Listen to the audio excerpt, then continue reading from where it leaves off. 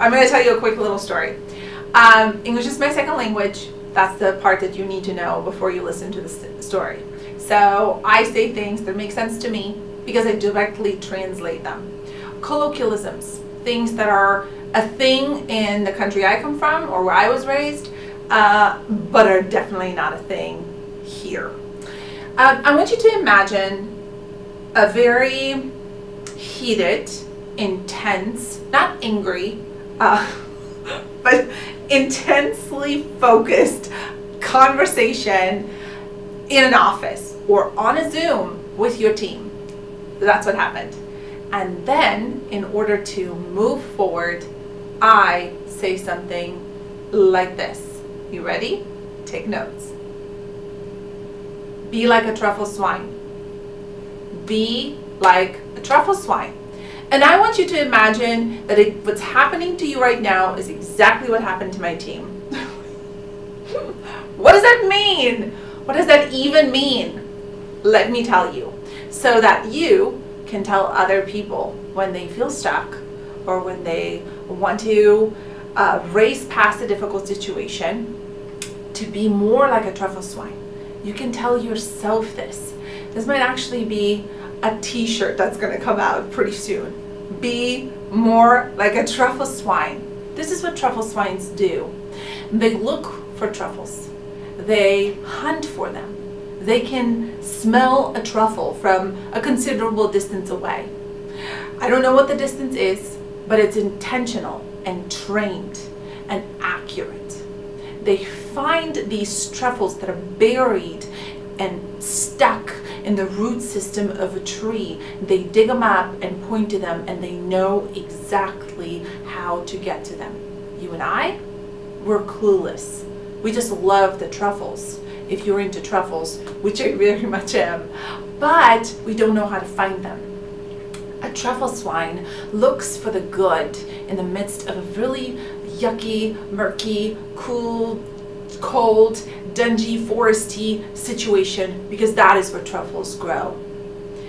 I want you to imagine what it would be like if in the middle of challenge and dissonance and difficulty with yourself, your family, your community, your team, if you could just stop for a moment and be more like a truffle swine. Look for the good. There's always something really genuinely good, not fluffy, not a distracting sort of piece of glitter and shine, but something inherently good, valuable in that situation. Honor where you are. Honor the dissonance. Don't just tolerate it, right? Really, let's get really good at being good at finding the good. Have I said good enough? Be intentional about finding that good element. And listen, once you have, and then you acknowledge it, maybe it's time to move on. Maybe you can do that. But if we don't look for what we've learned, if we don't look for the treasure, what are we even doing? Why are we even engaging? What good comes out of that dissonance or that difficulty? Isn't it important to honor where we are, to acknowledge what's hard for us, and to find that tiny bit of what is good?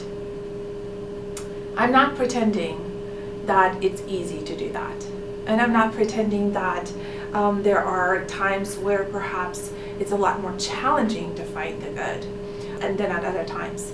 I'm also not pretending that you can always do it on your own.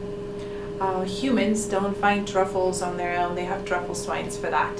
Maybe you need a group of people around you, a team member, a friend, a colleague, a family member who can point out what is good in the situation and support you in honoring where you're at before you just move on to the next thing. Be more like a truffle swine. And here's the part. If you can't, find somebody. Ask somebody to be a truffle swine for you. every metaphor breaks down at some point. But I do take great pleasure in the thought that perhaps there's at least one of you who will tell somebody today to be more like a truffle swine, and then be asked, where did you hear this? And you can say, on YouTube, which makes it legit. Thank you for watching. Thank you for listening. Thank you for sharing and commenting. Please do share this. I would love the hashtag be more like a truffle swine to just go wild. I appreciate you. Have a great day. See you next time.